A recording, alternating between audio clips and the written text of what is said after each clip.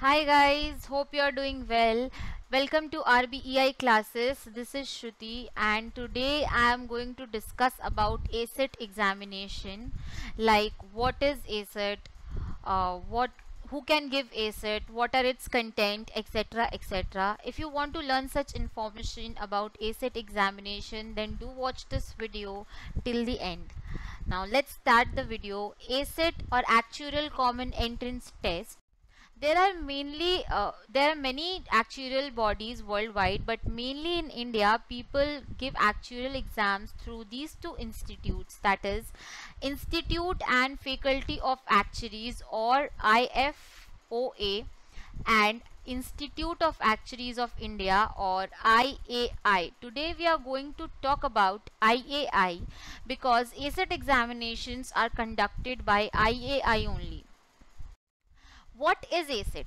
ACET is an entrance exam to get the membership of Institute of Actuaries of India to appear for further actuarial papers.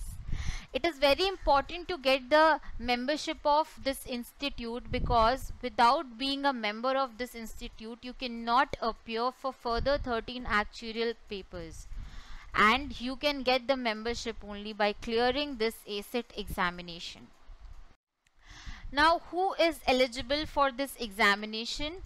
You must have passed your plus 2 examination with English as one of your subjects, or you're already in education at high levels, or you're working and having qualifications in mathematical subjects. There is no age bar for this test. Generally, this exam is conducted twice a year, but from recent past years, we have noticed that there is no pattern of this examination. They will inform you before 2 months of this examination. So the recent dates are, registration has been started from 24th of April 2021. It will close on 2nd of June 2021 at 3 p.m. The date of examination is 26th of June 2021 and the result will be announced on 3rd of July 2021. Now the exam pattern of ACET. It has 5 subjects: mathematics, statistics, English, data interpretation and logical reasoning. It is a 3-hour computer-based online test conducted in a single day with one slot. It is a 100 marks multiple choice type questions test where you will be given 4 options with one correct answer. There will be total 70 questions, that is 45 questions of 1 mark each, 20 questions of 2 marks each and 5 questions of 3 marks each. It has no negative marking for incorrect answers. The pass marks is 50%. The marks weightage is mathematics 30%, statistics 30%, English 15%, data interpretation 15% and logical reasoning 10%. Now let's look at the syllabus. Mathematics.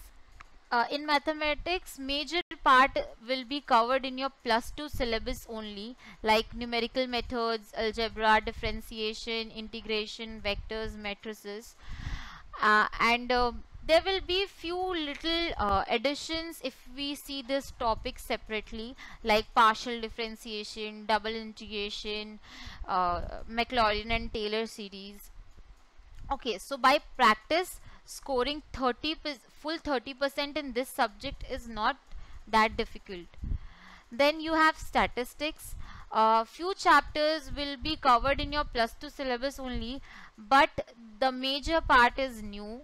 So I will recommend you to focus here more because it will form the base of your further actuarial papers, and certain topics like discrete random variables, continuous random variables, discrete and continuous distributions, correlation, regression, these all will be covered in your CS1 syllabus as well. So focus in this subject more, and by practice gaining full 30% in this subject is not that difficult. Then English. Here you can read English newspapers, watch English movies, read English novels. This will enhance your vocabulary.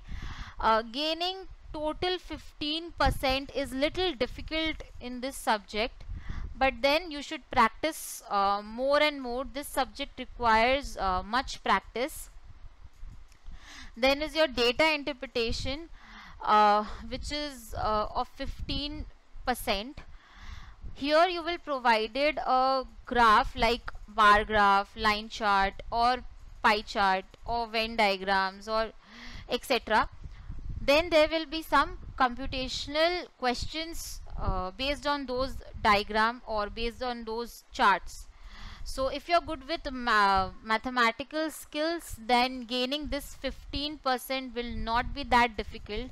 It is slightly easy compared to all other subjects.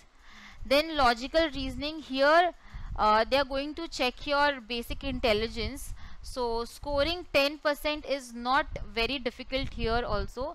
Then again, if you know the tricks of these basically these topics, then and you do much practice, then gaining full 10% in is not that difficult here even. So this was all about ACET examination. If you find this video useful, then do like and share. And if you have any query regarding ACET examination, then you can comment down below, or you can message on the number given. So yeah, thank you.